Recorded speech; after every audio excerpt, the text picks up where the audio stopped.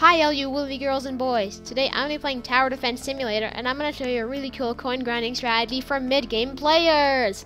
So I'm going to go find a map real quick, but I'm going to catch back to you guys in a little bit.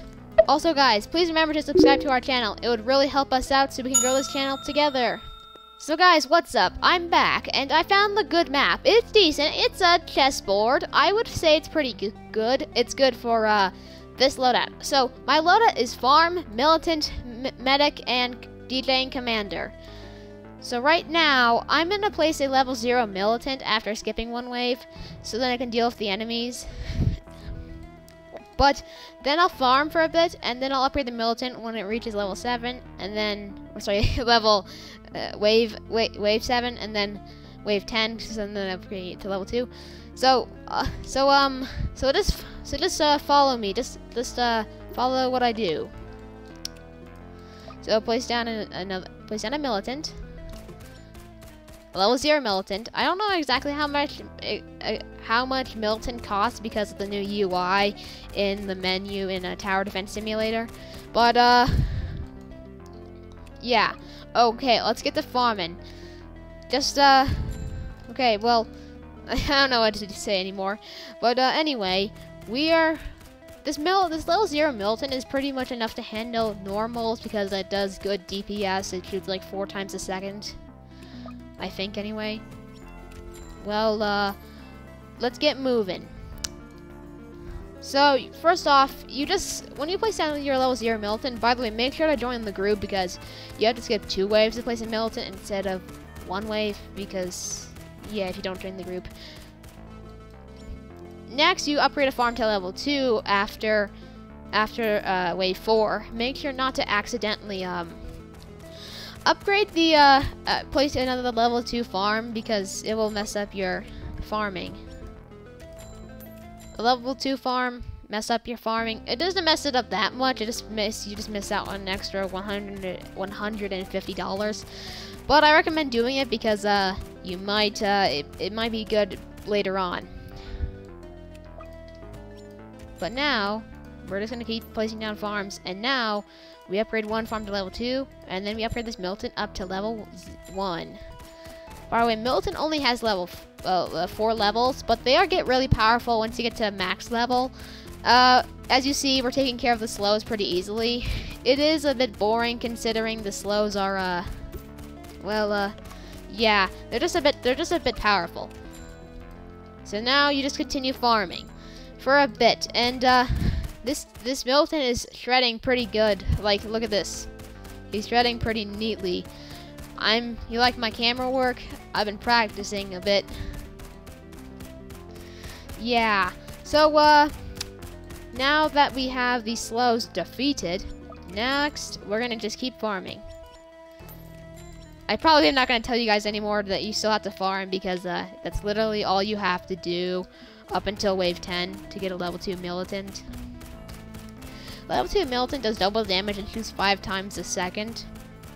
It looks to be anyway. But let's yeah, that level. I'm gonna show you how powerful level 2 is. Just give us a second. There we go. Level 2 Militant. There we go. Look at this. 2 shotting normals and 4 shotting slows. It kind of almost rhymes. This is basically more than enough DPS to take out the normal boss because it has 160 health. For those of the players who actually have played Molten mode, yeah, it's literally the easiest mode ever. It's been talked about a lot. Yeah, this is like the easiest mode and best mode for grinding. There are other grinding strategies, though, but this is pretty good.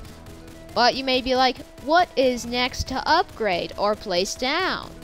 Well, you upgrade the Militant up to level 3 so that it does double the damage again and shoots faster and has more range. I'm not doing it necessarily just for the range or fire rate. I'm just doing it because of the damage and DPS because, like, on this wave we have 2 normal bosses. If this was Fallen mode, it would just be 1 abnormal boss which has 40% defense. But considering it's 2 normal bosses, you have to use a level 4, sorry, not level 4, level 3 Militant. Oh, also, quick tip. If you have DJ, the best time to start maxing it is, like, getting it to max level, is start doing it when all your farms are level 3, because this is the best efficiency you can get. Yeah, in like 2 waves, I'll be able to afford a max DJ, the Apocalypse Rave. I don't know why it's called that. By the way, I sadly do not have any DJ skins because I am sort of an OG player in this game, but not really. I remember when Militant used to be John or something else. I also remember when an Enforcer was still in the game. Those were the good times. But I didn't play the game a lot when I was a bit younger, you know. So that was kind of a mistake because I missed out on so many events and missed out on so many towers. But anyway, let's get back to the strategy. So now I have a max DJ. You can see that because I have all my level 3 farms. But now we can start maxing farms to get maximum efficiency. And a level 4 Militant is pretty good to handle mysteries. On some of the maps that I've played on, I have gotten some pretty bad RNG of mysteries. In my opinion, by the way, I think breakers are easier than mysteries. What do you guys think? Do you think the same thing or the exact opposite? I think some people might think it is mysteries because I mean they have less health and you can get like really low health enemies. That is true, but remember, they can also spawn bosses, like that one just did. Yeah. Yeah, not everybody likes mysteries. I like mysteries because of the look, not because of their stupid RNG, because that really sucks. Oh yeah, I actually forgot to max my Militant on wave 18, but luckily we did not get bad RNG. Like on some of my runs I actually did. This strategy I've been doing it off camera. And I have sometimes gotten really bad RNG. Like gotten like 5 bosses in a row. Or was it? No, I think it was 6 in a row. And yeah. That's not necessarily horrible RNG. If you have like a max level Militant, it's not that bad because Militants do a good amount of DPS. By the way, Militants look like they just are like a minigunner because they shoot so fast when you have Commander with them. Oh, by the way, this is the I have the Phillips skin for the farm. I just like it how it looks. By the way, I think the best type of skins for the farm should be the short ones. Maybe asking. Well, look, I know in Tower Defense Simulator putting skins on towers makes them look cooler. But, putting a skin on, like, farm, like Phillips skin, is kind of unnecessary. You might think it's cool just because I like the looks. I do like the looks, but, like, there is something you don't really know and probably is not you don't want to know about farms that are pretty high. You know how you can place rangers on cliffs for those pro players who are watching? Well, if you didn't know, I'm pretty sure if a farm is too tall, it can actually block the user who has ranger from able to place rangers. I've not encountered this before. I put my farms in good spots so they don't take up space. By the way, I really need to get a DJ skin. Oh, also, I have the Holiday Commander. You don't usually, in my strategy right now, you're probably watching, you don't need to place the Commander this early, but you can if you want to, because, I mean, I did it because I wanted to see the cool Holiday skin that I got. So let's continue with the strategy. Okay. So, we have one last obstacle that we have to cross, the speedy boss. So I think now it's best to place down my last 2 commanders. For those new players or noob players, sorry if I offended you, but there's not a placement limit of commanders. There's no placement limit, but the commanders just well,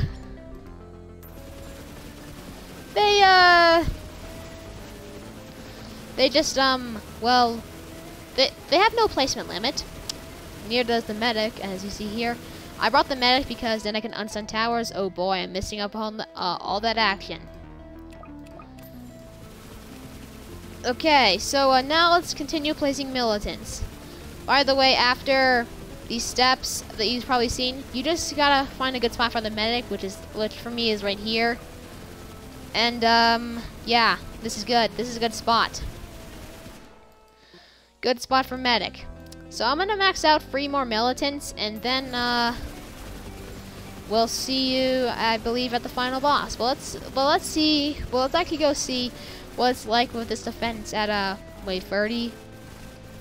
If this was fallen mode, there would be a tank, which would be kind of bad. It's actually pretty hard to get to wave 30 by yourself if you don't have good towers. Like, I'm using militants. I have tried a strategy to try and beat not hardcore mode, fallen mode, using just militants and support. But trust me, it's not as easy as it looks. Look at this. Clocks get destroyed. So let's use commander ability when it comes out. There we go. Look at it shred. Okay, guys. So right now I'm just placing militants. This is probably getting boring because well, because I'm placing just a bunch of militants. So I think I'll catch up to you. You know what? I will catch up to you when it's wave 40. So see you there. Okay, guys, I know I said I was gonna catch up to you guys at around wave 40, but right now there's another part to the strategy. After you spam, like, once you reach the placement limit of militants and all your other towers, basically, you want to sell your farms to get some extra placement. Everybody knows that, but since I have a lot of extra money, it's okay. I can just sell my farms, even though maybe that's not some people might think it's not a good idea to sell your farms this early. Some people might also be offended because it's not wave 40. You should be selling your farms at wave 40. But this is how the strategy goes. So those people who said I should have sold my farms at wave 40, I just want to say this one thing. It's part of the strategy. I don't care if I have to follow the exact rules on what's best for farming, because all I'm just making right now is a YouTube video about showing people how to grind on molten mode for coins. You may be like, Woolly Bear, why aren't you as excited as you were at the beginning of the video? Because I'm just this is a strategy. I'm having a lot of fun doing this, so yeah. So this time now we use medic to unstun towers, and this time we also use commander's ability again. And we sell and revive the medic. Every pro knows this and probably is watching this video so they can actually get a good coin grind. So now we're just keep chaining call to arms and keep unstunning the towers. So now we use call to arms again. There we go. That's how the coin grind goes. Well, yay, we defeated the molten boss. This was a pretty good fast game, 15 minutes and 48 seconds. So that means if you did 4 battles in an hour, well, under 15 minutes basically, you would get 2,000 coins per hour. It's not that bad for a mid-game towers. All right, guys, I right now have 50,000 coins. So right now, I'm gonna do something that you guys should possibly always do. I'm gonna buy a golden crate. By the way, I've had a lot of fun making this video. I just want to say that one thing. And by the way, it took me a long time to get all these coins. I did use multiple grinding strategies just so I wouldn't get bored. But this strategy of wait, let me go to towers. This farm strategy, the strategy for a farm, militant, medic, DJ, and commander. It's I like it. So let's go see what golden skin I unlock, because I'm going to buy this golden crate. Well, these are the golden skins that I have left in my thing, you know. I have the golden mini and golden crook boss. I choose and prefer to get golden mini. Yes, I did say choose and prefer. Okay. Confirm. Time to open it. Ooh, I'm excited. I'm excited either way because I love both of them. Let's get to see it. Yay! I got golden minigunner. Whoa! This is amazing. I love it. I literally love it. Wow. I've by the way opened 4 golden crates before that crate. Oh my man. Oh god. That is really cool. By the way, my coins are not really low, but that was a great time. Well, guys, that's gonna about wrap it up for this video. I had so much fun, like playing and showing you guys this strategy, and I'll see you next time. Thanks for watching. Please remember to subscribe to our channel, give us a like, and hit that notification bell. Bye. That was actually really cool. Wow, golden mini. That was amazing. I can now play with Golden Mini. I'm so excited. Woo!